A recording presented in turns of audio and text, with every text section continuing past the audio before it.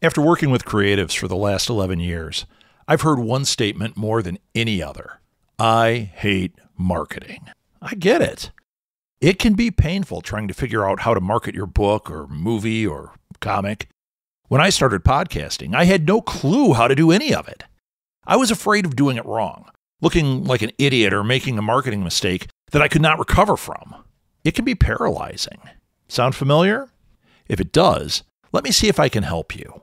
I got my MBA in marketing, so you don't have to. Sign up for a free session today to talk about your marketing goals and to see if we're a good fit. If nothing else, you'll get some insights that might ease your mind. Go to southgatesmallbusiness.com and sign up for a free session today.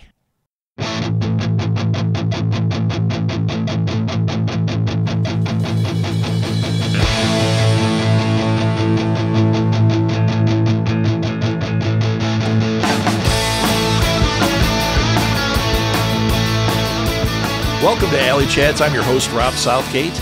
Alley Chats is a virtual artist alley featuring interviews with artists, filmmakers, podcasters, writers, really any creative person you might find at a pop culture convention. My goal is to help draw attention to cool people and to hopefully help them get some new fans. I want this podcast to raise up these amazing people and to inspire you, the listener, to chase your dreams as well. You can follow Alley Chats on Facebook and join the conversation.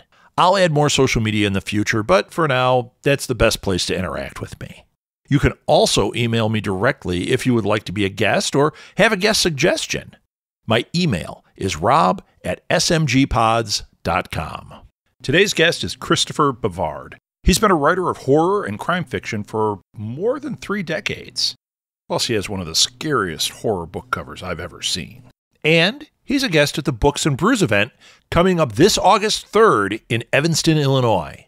There's a link in the show notes if you want to check it out. Anyway, here's Christopher.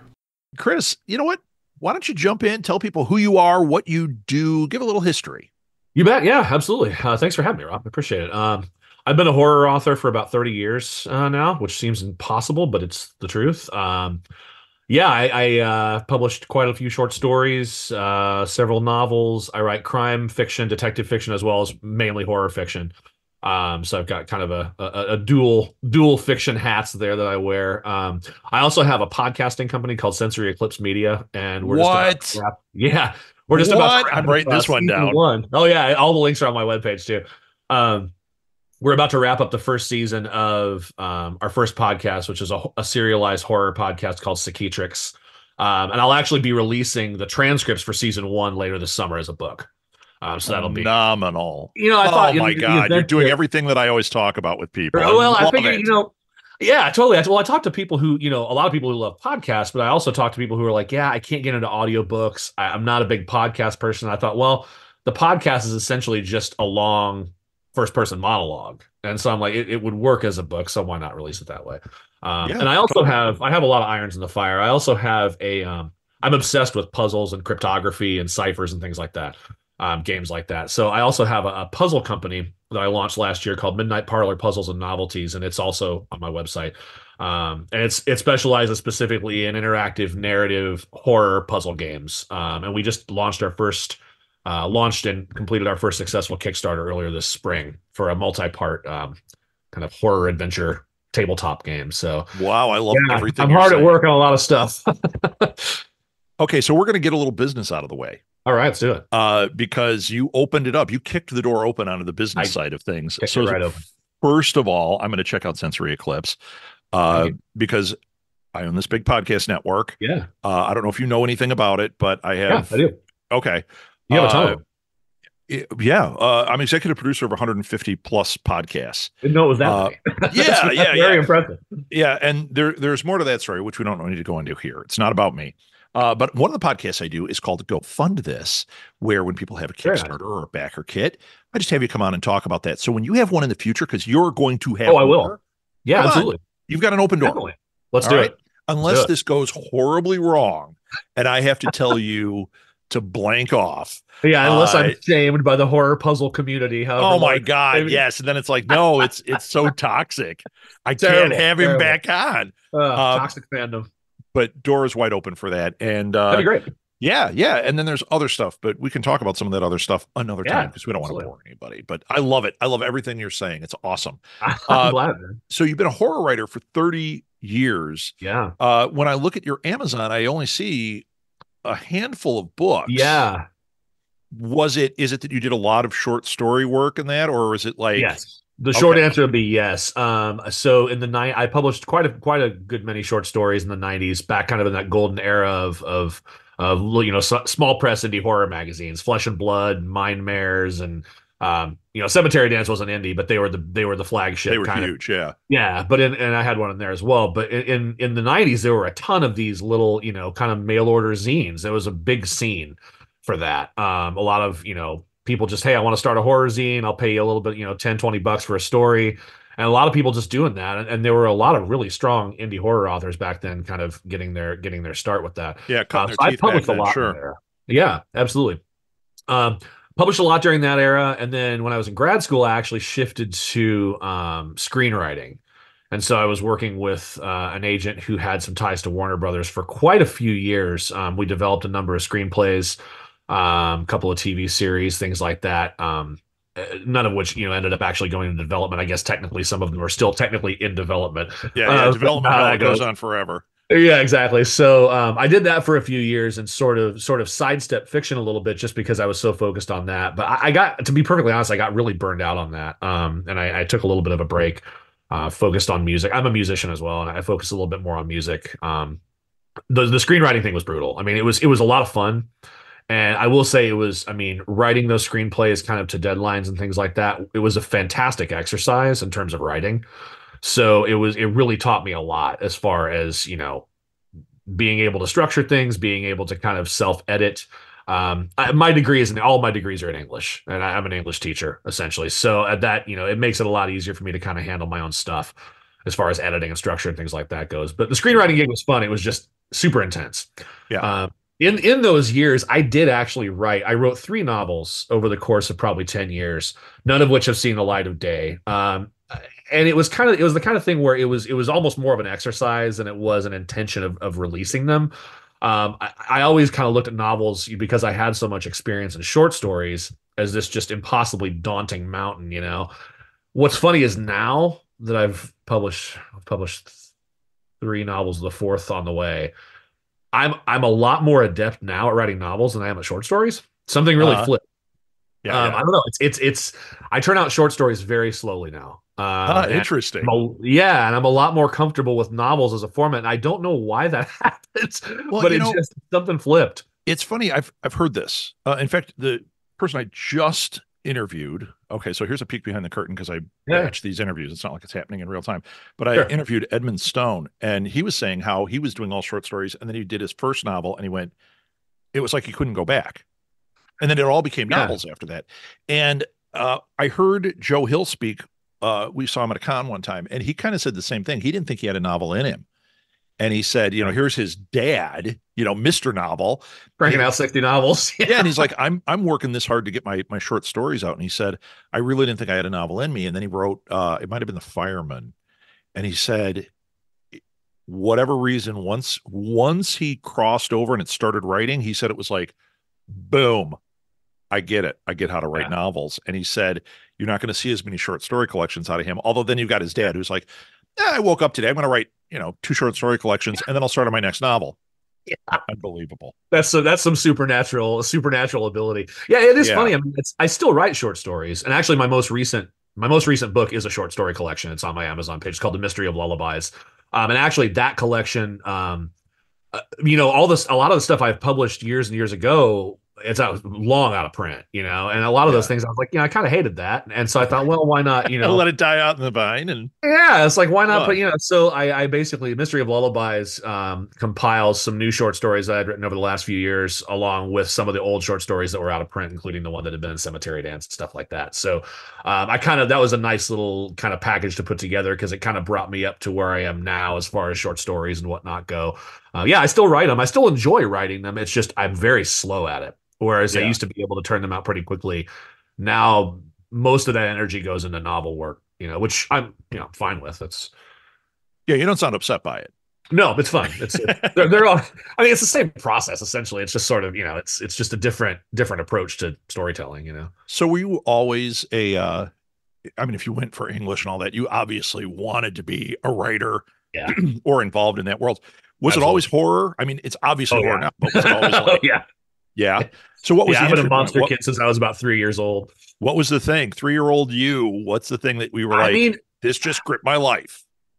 I don't know that there's a one thing I could point to. I mean, I was just a Midwestern kid obsessed with Kiss and obsessed with monsters and just I mean, it was there are probably a million other people like me. Yeah. Uh, I'm guessing it's we're in a similar age bracket because and yeah. are you from the Chicagoland area? Yeah, I'm from downstate Illinois. Okay. So Yeah. Son of Svengoolie was happening for you at Oh that yeah, time? absolutely. Yeah. Yeah. Yeah, see, when people start talking about it with me, I bring up like Son of Svengoolie impacted us like as much as Star Wars Huge. impacted Oh yeah, us. oh yeah, absolutely. You know, Absolutely. So I mean Svengoolie was huge. that Uh and the 4:30 movie. yeah. You come home and like ditch your homework because they're showing Yeah. Planet of the Apes again, and you'd be like, "It's Ape Week. I am done." It's like, well, I'm duty bound to sit down and watch this. That's right. And then whatever that Absolutely. Yeah. there was some Saturday matinee, and I don't know the Yes. name of it, but do you remember they showed really Yes. weird horror movies? Because it was it on WTTW? Yeah, it was something like that. Yeah. I Yeah. think so. And my like my parents, I'm an only child. They were like, get outside, Yeah, go out. same. And it was like, yeah, So but do I. it's Saturday at 1 or whatever. And they're gonna Yeah. show Billy the Kid versus Dracula. There is nothing you can do to make me go Get me outside. away from this television set. Day of the Triffitt's happening today. Day Yeah. of the me sitting on my butt watching it is happening today. Exactly. I mean, so yeah, I get it. There's no Yeah. one thing. Comic books were huge for me. I mean, I'm still a huge comic collector. I've always been obsessed with EC. I've been an EC Yeah. collector for many, many years. As you Well, can you've got a see. Tales from the Crypt shirt on. I mean, come Yeah, on. and I have Tales from the Crypt all over my office. I'm a huge EC collector. Obsessed with Creep Show from the time it came out. I Yeah. got the Creep over there in the corner. I don't know if you can see. Love it. But yeah, I'm obsessed. I was really something just clicked with me when I was very, very little. I don't know. My parents were they enjoyed horror movies. They were super supportive of it and bought me monster toys and stuff. So it wasn't like I was having to like sneak the comics. My parents were buying me the comics. Right, So right. I had a good kind of framework for getting my feet into this. But yeah, no, I mean I've just always it's in my DNA, man. It's just who I am. Okay. It always has been. But here's the question about it. It was in your DNA, just like I'm saying it was in my DNA. But were you a scaredy cat as a kid? Like, did you see this stuff and go like, because Very early on. yeah, I mean, my parents took me to like haunted houses and it's all I wanted to do was go to the haunted house and then I would cry my freaking same. eyes out. Yeah. Okay, so you were that kid too. Yeah, totally. My two flashpoint moments like that as a kid that I know were things that happened was when the first Poltergeist came out. Uh-huh. And you saw the commercials. It's like, oh, this is gonna be great. And I very famously in my family, I was 7 years old, and my dad, against his better judgment, was like, all right, fine, we'll go. Thinking, it's PG, it's Steven Spielberg, it's gonna be fine. Like, Yeah. not knowing the whole controversy over paying for the rating and it's supposed to have been an R rating and all that whatnot. But we go packed house Friday night. We're like fifth row. I stand up at one point and turn to my father and said, "We have to leave. It'd be mean for you to make me stay." Oh. We did stay. We did stay. Okay. I will tell you. I finally. He was like, "Sit down, sit down, sit down." He's like, "Okay, we'll leave. But if we leave, we're not coming back tomorrow. When you think you can." And I was like, "He's like, well, do whatever you want." But He had your number. Because that it's was not me what- too. He had your I number. gotta sit here. I gotta sit here and ride this out. And you wrote it out even when the clown under the bed showed up. The clown under the bed was the moment where I really felt like I might have a 7-year-old heart attack. Yeah, it was. That was the moment where I broke. I at this point I have a 56-year-old heart attack when that clown comes out from under the bed. We just watched it last summer. We set it up on our deck and we watched outside. Showed my daughter Poltergeist for the first time, and she's It holds she's up so 17 well. now. Oh, it does. She's 17 now, So and good. she's a horror writer, and so Oh, we're nice. watching it. She's like, "This is awesome." That clown comes out, and my wife and I are both like, "Nope, maybe we should turn this off." And she's like, "What are you talking That about?" clown is brutal. I don't know what it Brutal. is specifically about that clown. Yes. And part of it, I think, was the face change. Yeah. You're not like When for it me, flashes and yeah, it's just oh my god. But that, and then when I was very little, when I was like barely 3, telling all the hilarious Bevard family stories here. My dad was, my mom was at work. It was late night. The Blob was on TV. I mean, of all things, yeah. I mean, I love the one Blob, though, right? Yeah. Yeah. And so I'm, I'm barely walking around, right? I'm 3 years old. I'm asleep in my carrier, and he's just like, whatever. He fed me and he's watching TV. Well, apparently I had woken up at some point and seen some of it. And it processed in some capacity in my head. The next morning, my mom, completely oblivious, gets up. We're having breakfast. She walks over. I'm eating toast, and she walks over and she's like, "Oh, honey, you've got a little blob of jelly on your finger. Let me get that." And I went berserk. I was screaming and crying and freaking out. And she's like, "What is happening to my child?" My dad gets home and she's like, "What is going on with Chris today?" And he's like, "What do you mean?" She tells the story. She's like, "I can just see your dad like, oh boy." Like kind of doing that. Oops. Yep. So yeah, let me tell you what happened last night. My So yeah, the God. Blob and Poltergeist absolutely scarred me as a child. But beyond that, yeah, through all of that, there was still just this fascination with it, which just turned into just an obsessive love for somehow. Yeah. Want more shows like this? We've got a lot more on the Southgate Media Group Patreon page. Some free, some paid. Plus, there's exclusive content for subscribers only. Follow the link in the show notes or look up Southgate Media Group on Patreon and check out the cool stuff we're doing over there. You won't be sorry. On August 3rd, 2024, Books of Horror is presenting Books and Brews at Double Clutch Brewing Company in Evanston, Illinois. There will be over 40 horror authors for a book signing and meetup from 10 a.m. until 4 p.m. that day. Meet your favorite authors, discover new authors, meet Books of Horror friends in real life, including the author I'm talking with on this podcast. Oh, and I'll be there too. This is an all-ages event. Food, alcohol, and non-alcoholic beverages will be available. No outside food or drinks will be allowed. Search for Books of Horror presents Books and Brews on Facebook events for more information, or click on the link in the show notes. I hope to see you there. So has horror writing, diving in that way, has that taught you anything about yourself? Yeah, I mean, I think, for me, my philosophy on horror, and if we want to get real cerebral with it, I mean, in terms of just kind of the role that it plays, I mean, obviously, we all kind of accept this idea that, horror helps us kind of come to terms with traumatic things, in some sort of safe, cathartic way, right? Writing horror for me, like when I write a horror story, obviously I focus very heavily on the horror elements, and I want it to be as creepy and as disturbing as it can be. But for me, the context for that has to be something rooted in reality. Mm-hmm. I mean, there has to be I am not a big fan of horror that's just completely off the rails, in fantasy land, where it's just like there's no possible. I can't tie this to anything that feels real. Sure. You know what I mean? And it's a sliding scale, obviously. I mean, but I think for me, when I write a horror story, when I write, whether it's a novel or short story, whatever it is, the context for me is usually something tangible that's relatable to people. I think, the novel that I'm currently working on that'll come out probably early next year at this point, probably in January. It's called All to the Slaughter. And that novel for me, I realized as I was getting into it, obviously it's kind of a grindhouse horror slasher novel, and it's a lot of fun, and I'm really enjoying writing it. But what I realized is a large part of it is really about people coming to terms with aging. And it wasn't intentional. It wasn't like the kind of thing I'm like, I'm going to sit down and write a novel about, Gen X getting older. But it kind of turned into that, where it's like, it kind of turned into this like rumination on like what it means to age and what it means to see things change around you in a way that you don't like. Right. And I think for me, those kinds of elements really there needs to be some sort of relatability in terms of what people are going through in a horror story for me. That's what I kind of go for. And that's the challenge of it, I think. Sure. And when you have that, it makes the horror elements that much worse. When you have people that you care about, when you have people you can relate to, and then something, catastrophic supernatural happens, it's like, oh my God. So that's kind of that's what I try to anchor everything with. I don't know if I always succeed, but that's what I try to go for. Isn't that true though? It's so funny. I keep having these conversations about what horror does, how it reflects and all that. Yeah. And I think that the best horror, where horror really works, is when it's not, how should I say this? Torture porn movies don't do anything for me. Okay. Right. All right. You watch them, they're visceral or whatever. Sure. It's the ones that tap into your fears right now, It's the books that tap into other parts of it that you go, yeah, they're talking about aging.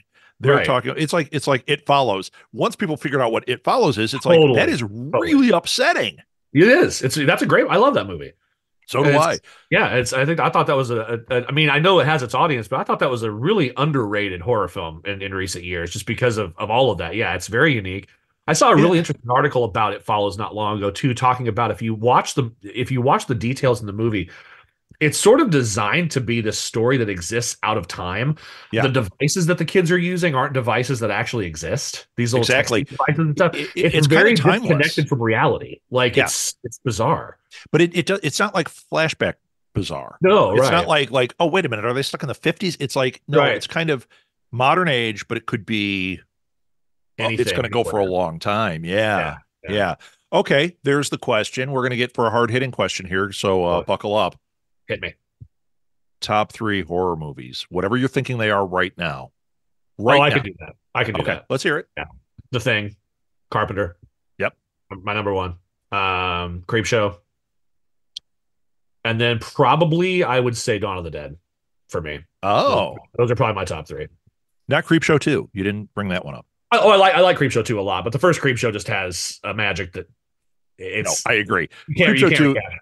Creepshow 2 is fun, but the first, Fun. that original Creepshow, like seeing that in the theater as a kid, Oh my God. I saw it at the drive-in. mind blowing. Oh, And it was just it was just I mean that was true. It was truly, it sounds dumb, but that was a life-changing experience for me as a kid. Like seeing doesn't that. sound dumb to me. Yeah, It's actually funny. A few years ago, they did a horror night at a drive-in out here, and I went to that, and they showed Texas Chainsaw, which I'd seen 100 times. yeah. I'd never seen it at a drive-in, and it's the first time I'm watching it, and it was like almost making me sick. You know what's funny about that? It was weird. Yeah, I saw Texas Chainsaw in the theater quite a few years ago now, but I hadn't seen it in the theater before. And I had seen that movie probably, 50 times, 100 times before that. It was a completely different experience seeing that movie in a theater. Yeah, Like yeah, seeing it on the totally. big screen with those speakers, it was almost overwhelming. I mean, it's like the scene. That's what where I'm they're in the saying. house. Yeah, it almost does make you sick. And it's not even like a gore sick because it's not gory. It's Right. almost like a motion sickness kind of sick. It was just a sight and sound kind of sensory thing. Yeah, exactly. But I don't think it was like, oh, it was bad technology, so that's No. why you're having. No. No, I think it was designed to be The editing. setting. Yeah. Yeah. Yeah. Yeah. Those are all great choices. In fact, The Thing is one that I talk about a lot. In fact, on other shows, when I've asked something similar, people keep bringing The Thing up, which is interesting to me because you're the first one that wore it on your sleeve like I do. Some are like, this one is my favorite, but I know a lot of people poo-poo or when I'm like, are you kidding me? How do you poo-poo that movie? And what's funny is I've heard that too, and I don't know anybody who doesn't love it. It's kind of like, honestly, if I had to say there was a tie between Dawn for my 3 spot, and this actually might edge Dawn out of the 3 spot, it'd be Halloween 3. Oh, good call, man. Without question. And that probably is number 3 over Dawn, honestly.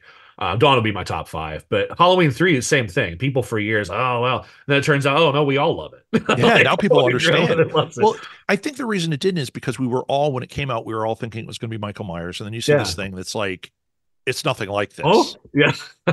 But now you can watch it as its own standalone. It's like, this is a fantastic movie. Oh, yeah. And it actually goes back to the original idea. Halloween 2 only happened because it was like, well, I could finish the story and they want a sequel. Okay. But it was supposed to be an anthology. Yeah. And it wasn't supposed to be the story of Michael Myers over and over and over and over again. And Halloween 2 was actually going to take place. The original script was an apartment building, not the hospital.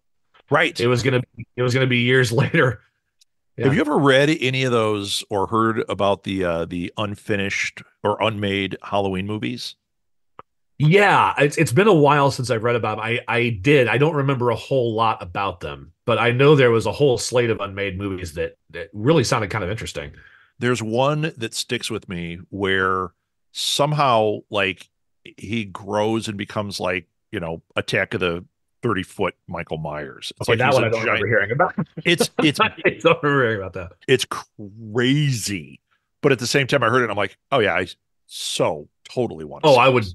Yeah, I would absolutely watch that. That sounds fantastic. Yeah, me too. Did you see the Thing prequel? Yeah. I've had it on Blu-ray since it came out, and I have Yeah. yet to watch it. I've heard basically people hate it, but then I'm like, but it's the thing. Here's the thing about that. And that's funny you mentioned that because I watched it not that long ago again.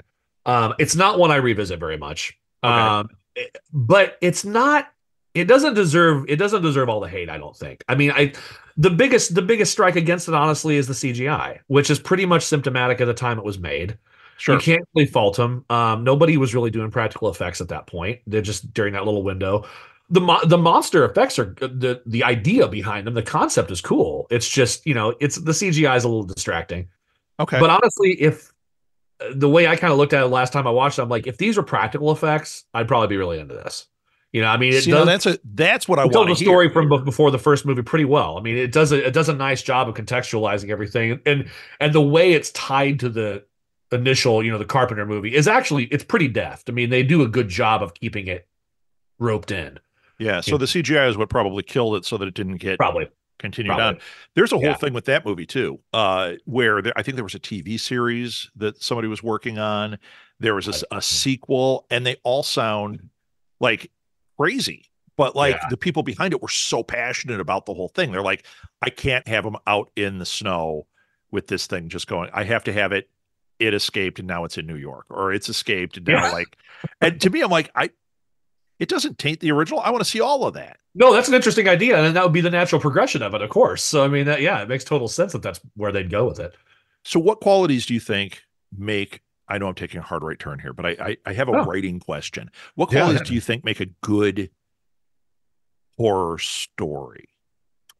Oh man. I mean, I think it really kind of depends on people's individual writing styles in a lot of cases. I mean, I Okay. think, I mean, and it also depends, I think, on what kind of horror you're talking about. I mean, if somebody who's really super into like splatterpunk is, I would hope that they would read my stories and enjoy them. But my stories, a lot of them are a little bit more of a slow burn. They're not splatterpunk, So somebody looking for that kind of charge out of the writing, that kind of graphic intensity.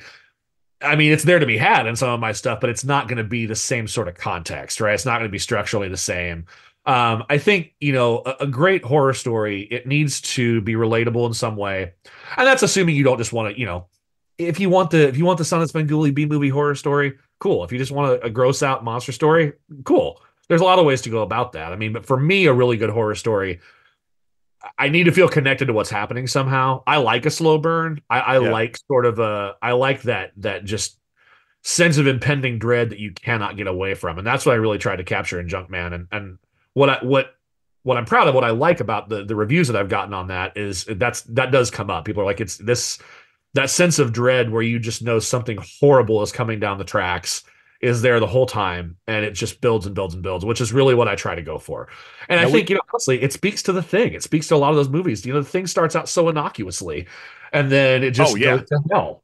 As everything just goes to hell, and that's kind of the way I try to approach my own stuff. It's like, yeah. yeah, So when I think a good horror story, it needs to be. I think it the more an author can kind of step back and think about the way in which a reader is going to take the events, and maybe not worry so much about the roller coaster and worry more about, what's going to really make them uncomfortable when they get up from their chair and have to go turn the porch lights off. Like what's going to really upset them?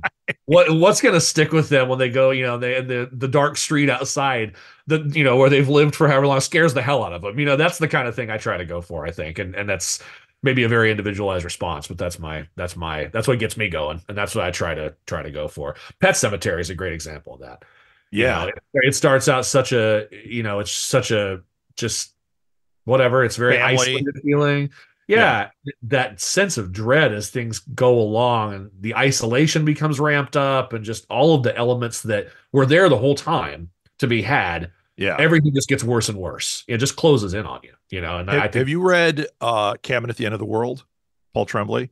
mhm, yeah, That to similar me, feeling. the Yeah, whole book, I was like so uncomfortable. yeah. There's actually, I'm not going to spoil anything, but there's a point in the book about halfway through where something happens that is Oh so yeah, I know what I'm horrible. talking about. Yeah, I actually wrote to Paul on Instagram a message, and I said, "Hey, Paul, I just got to page 163. Loving the book. Go after yourself." This was horrible. I was shocked. That really. So you do know exactly what it was. And I know he exactly. was like, haha. He's like, yeah, that was very upsetting to write. I'm sure. Oh sure. Yeah. It was awful. Yeah. But that book is, for me, one of the greatest horror books I've ever read. Like, it's a phenomenal book. I haven't seen it well orchestrated. I haven't either, but I heard the movie's good. I want to see those weird tools that they talk about in the book, and they have them in the movie. I'm like, I want to see what the hell that is. So tell me about Junkman. We don't have a lot of time, but I want to hear Junkman. The cover is so disturbing to me. What is the Junkman? Junkman is a story of a middle-aged bus driver in a smallish town in Illinois, who basically is struggling with a number of things. His mother's senility, his alcoholism, failed marriage, things like that. He inherits his grandfather's house, and as he's going through his grandfather's effects to, presumably sell the house and just kind of try to start over, he comes across this homemade Halloween costume that he and his sister made many, many years before, and it kind of opens the floodgates on some terrible memories and some obviously horrible, things go to hell quickly, as we were talking about. Right. And the context of all of that is that his uncle is in jail for having committed some murders, and he's known as the Junkman Killer. And he became known as the Junkman Killer. And the whole thing is as one might expect, the whole thing is sort of tied back to the Halloween costume in the end. And then a series of very unfortunate things occur over the course of the novel. I mean, the cover alone and everything you just described is kind of what I was expecting. I like that. Good. Okay. Yeah. Cool. That is going to be like top of my list at Books and Brews. I'm going to grab this book. So that's why you're on. Or that's how we came together here. Yeah. Even though now that I know you don't live that far from me, I think we've now created a lifelong bond. I would say, I think we need to hang out. I do think so. We might have to go down to Horribles. Have you ever been to Horribles? Oh yeah, Horribles is great. Yeah. They have the TV from Halloween 3. They have the screen on when you sit there and drink your coffee. It's like, this is awesome. No, not Horribles. Brood. The Brood. Yeah, that's the place that has the TV. Yeah, it's awesome. Yeah. So anyway, you're going to be at Books and Brews, which is in Evanston at Double Clutch Brewing Company, August 3rd. I'll put the links in the show notes. I'll put your social media links in the show notes so people can find you. Here's what I'm going to tell everybody. First of all, buy these books. Put the Junkman up on your shelf and turn it outward so you scare the hell out of everybody that walks in. There you go. Follow Chris, get his newsletter, give him rates and reviews wherever you can. It helps. And definitely read his stuff and share it with people. That's how we get this stuff out there and get people into it, which, or start a podcast network so you can interview everybody and make friends with them. That's what I did. That's the long game. You played the long game. Yes. Played the long game. Then also on his links, be sure to check out his podcast. That sounds incredible to me. And check out his games too. So there we go, Chris. I think we did it. Thank you so much for being on, man. Yeah, I really appreciate it. It was a lot of fun. Thank you. And thanks to everyone watching this and everything. See you at Books and Brews. It's going to be a blast. I'm going to have some new swag too. So new swag. I like that. Yes, sir. It would really help me out if you would rate and review this show on whatever platform you use to listen to this podcast. Good reviews help others find the show, which ultimately helps the people I've interviewed get more exposure. You can connect with me on social media or via email. All the links are found in the show notes. If you like this show, you'll like other shows from Southgate Media Group as well, such as Read Between the Lines, a podcast featuring insightful interviews with some of the hottest authors out there, or Go Fund This, a podcast where we interview people about their amazing crowdfunding projects.